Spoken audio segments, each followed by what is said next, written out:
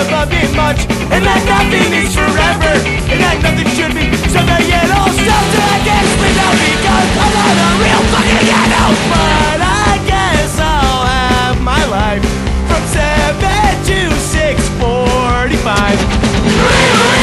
I'm sorry how you do this, if the promise of an unfulfilling life.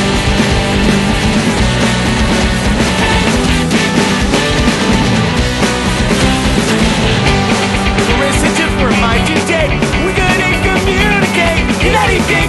Our own responses are shitty grins, and everything starts dwindling when it all feels done. Now it drips in February, now it drips in February. The letter arrived yesterday, I didn't have a drop to drink. I had to play and drive more hours to Brooklyn, to my apartment, that dirty shit, 1,000 long weekdays ahead. But I guess now I'll have my life with red and black out of my eyes. Marie, Marie, Marie, I'm really stuck, you set me free.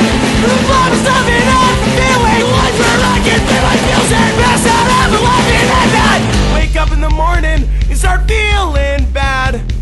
Worst case of the Mondays that I ever had. Though I treat every weekday like a Saturday night, except for drinks I can't afford, I can't